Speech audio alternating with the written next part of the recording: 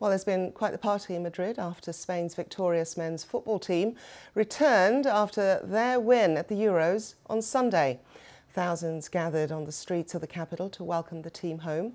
King Felipe hosted a reception for the team at his palace, and Prime Minister Pedro Sánchez did likewise at his official residence.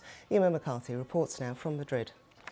Well, the clean-up is underway here in Madrid after tens of thousands of football fans packed the city centre to welcome back the new champions of Europe. Spain, of course, beating England 2-1 on Sunday night to take home the European Championships for a record fourth time. The team was on stage along with their coach, singing, dancing, chanting, a real party atmosphere for a Monday night in Madrid.